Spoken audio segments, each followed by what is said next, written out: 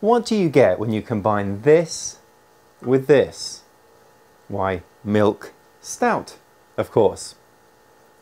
Well, no, you don't. But milk stout is what I'm going to brew today. I'm going to be having some fun with carbonation caps.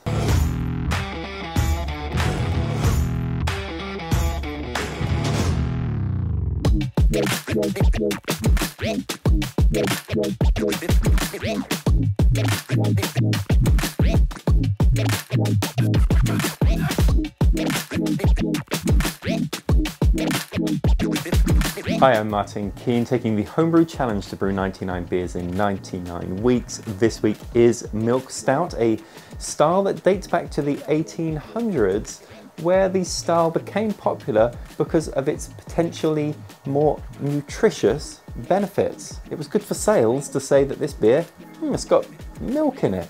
Now, Milk Stout doesn't actually have milk in it, it has lactose. And there's something quite interesting about lactose when it comes to brewing beer. Now, normally when you add sugar into the boil during beer, I've got some corn sugar here that I might add in, what it does is it bumps up the ABV. Essentially, the sugar becomes yeast food. The yeast consumes it and it therefore makes more alcohol in the beer, but the finished product is not any sweeter. The yeast has eaten all of that sugars. But with lactose, well, yeast lack the enzyme to consume lactose, so any lactose that you add in will be in the finished product. There's a really nice experiment that really illustrates this on Biology Corner. So what they did is they filled up a bunch of flasks with different types of sugar, glucose, sucrose, and lactose, added some yeast and let it ferment, and then added little balloons on the top so you could see if any CO2 was getting generated, which means fermentation was happening.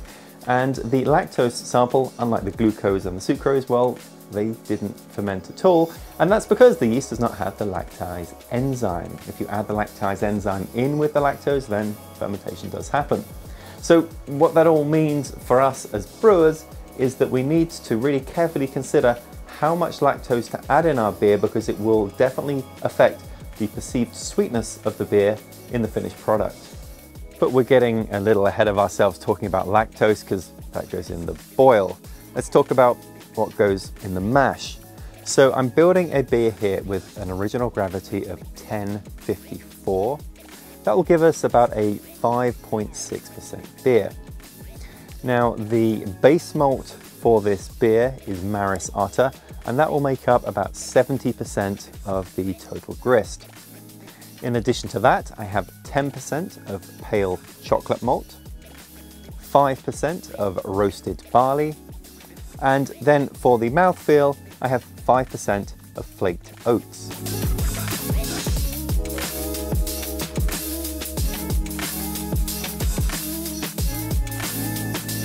Mashing this one at 152 Fahrenheit or 67 Celsius.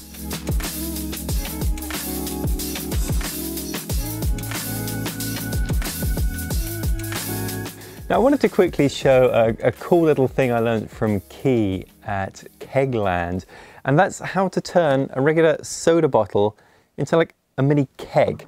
And it's actually pretty simple if you have the right gear. So this is the stuff that I'm using. What I've got is I've got this T-piece here from Kegland, and it's designed to screw on to a bottle. So I can screw this on here, and now I've got this little T-piece connected, and it works with sort of any standard size soda bottle. Now the other thing I've got are these carbonation caps. Now these are really cool. I use these with my Firmzilla, for example, and they can be used as gas posts or liquid posts. They're dual support for that. And what you can do with two of these is basically make a little keg.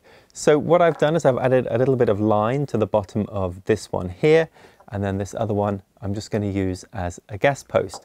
And what I'm going to do is put this in through the T and screw it on, and then put this other one here to act as my gas post.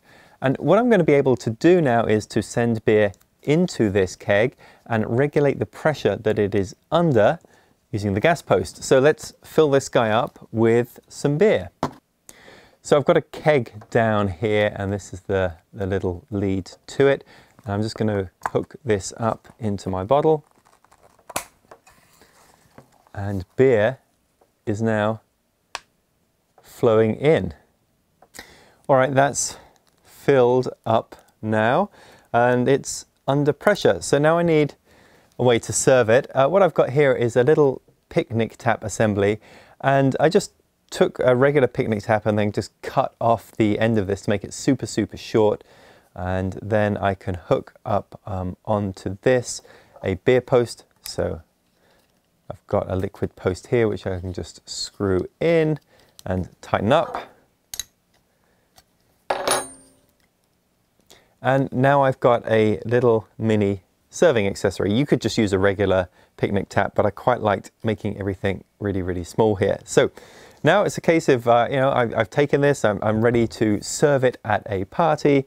So I'll just hook this on. There we go. And get ready to pour some beer. Actually, that seems to be working quite well. Now, of course, we are losing pressure in this bottle. I think if you pressurize this enough, you can probably get pretty much the whole thing emptied out without having to top it back up with CO2. But yeah, just take a look at that. That's a pretty nice pour, and it's served straight from a soda bottle.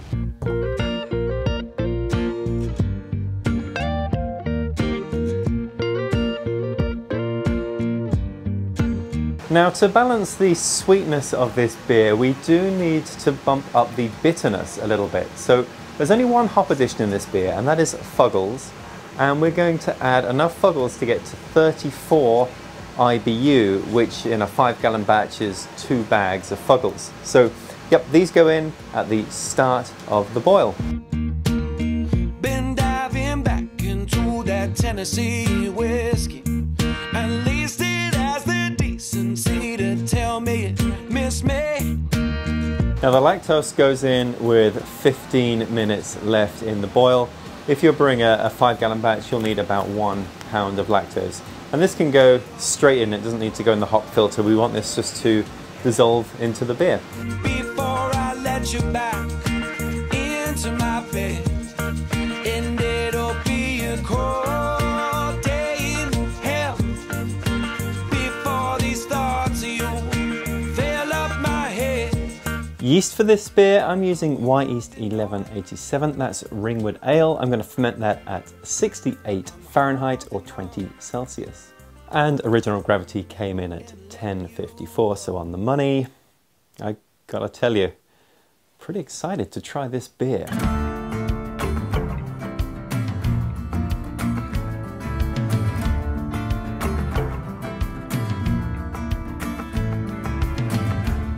Well, it is time to try this milk stout, and I have brought along Oliver as my volunteer. Yep. So, Oliver, the first thing we do is we always look at the visuals with our drinks, and my milk stout is not quite looking the same as your milk stout. Mine's a lot lighter than yours. Have you any idea what we could do about this? Yes. What do you think? Chocolate syrup in there. Chocolates? Well, I just happen to have some chocolate syrup here. So let's stick that in. You tell me when I've put enough in. More? More? Okay, okay. Now, Oliver did tell me that we should keep this brandless, right? Because they're not sponsoring us. So this is generic chocolate syrup. Yep. Let's see if we can give it a stir and make it look like my drink a bit more. Oh, there we go. Looking more of the part already. Okay, so we've got milk stout. Right, so let's have a look at, well, let's have a smell of the aroma next. See what we think about this. Milky and chocolate too. Well, that sounds like a winner to me. As for my one, getting a little bit of sweetness in the aroma, not too much, and also a little bit of the roastiness I as got well. lactose too. Oh, you got lactose? Yeah, I got lactose now. I'm not really smelling the lactose in my beer, but it does have lactose too. Yeah. Okay, well, we need to put this to the test. So, let's give this a taste. Now this one is a little bit sweet, a little bit milky, but not overly sweet. I was quite concerned that you can overdo milk stout and it just becomes a bit of a sickly mess, but this is a real nice balance, I think, of the roastiness of the beer, but also that lactose or that sweet, just sort of more in the aftertaste, makes it very pleasant. Yeah? You're just sat there thinking, I'm just going to drink more of this sugary milk, right? Yeah. What the hell's he talking about? Now, let's just have a quick sniff only of each other's beverage. Oh yeah, yours smells like straight up chocolate. Different smell. Does that smell like regular beer to you, or does it smell Well, different? I don't know what beer smells like. Of course not. You've never smelt beer before. Yes, never. Even though there's beer in this house every week. Yes. Yeah, I okay. close your door so you can. That's right, he can't stand the smell of brewing. I keep telling you it smells like cereal. No. Alright, well that is it. I'm actually very pleased at how this has turned out, and we are going to continue on in the stout theme. And even, you know, milk is something you might have for breakfast, Yeah. right? This next beer is also something you might have for breakfast. But for now, Oliver, I appreciate you doing this tasting with me, and cheers. I'm gonna go watch YouTube. Go watch YouTube, okay. Can I recommend there's this channel called the Homebrew Challenge?